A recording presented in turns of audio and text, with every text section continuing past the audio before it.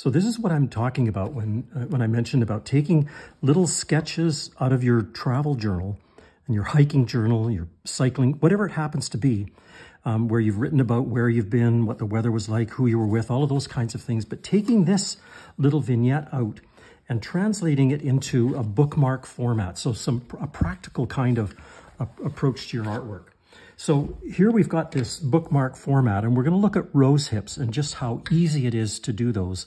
So you hold your pencil and just kind of hold it steady in one place and just do kind of this swoop down. And there's the stem.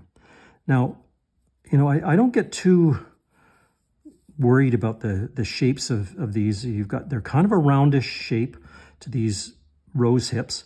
You want to add maybe a little bit of design to it. And here's a second little stem. And you've got this rose hip. There, you know, different roses come with different color rose hips, different shapes. But you've got this kind of, I think it's called a calyx end. Maybe that's only with tree fruit, but anyways. So you've got this kind of scraggly end to it.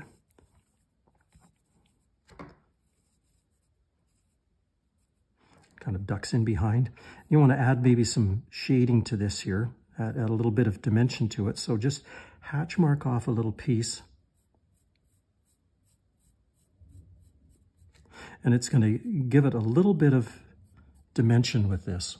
So there's your basic rose hip. Now what I'm going to do is I'm going to take just some red here out of your paint box and just paint this. And again, I'm not going to be too worried about it.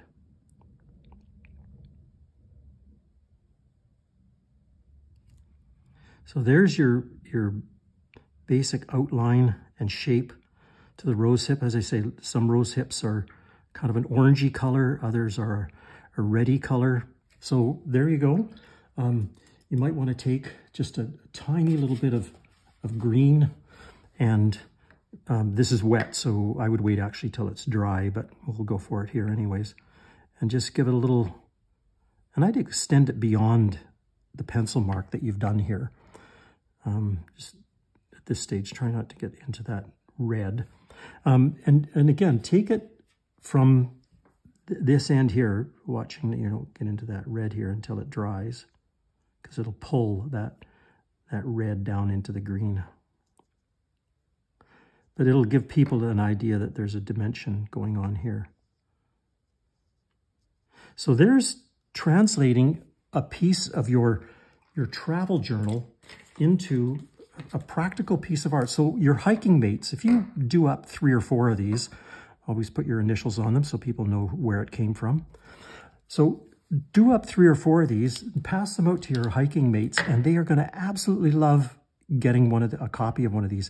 And every time they read their book, they're going to see this bookmark. They're going to remember the hike, who was along with it, what a wonderful time it was, and they'll remember you as well. So, and just, you know, I do it because I think it's just fun. So give it a try. Let me know what you think about this, and we'll try lots more ways of taking your travel journal and sketches and translating them into practical kinds of artwork with, in this case, bookmarks.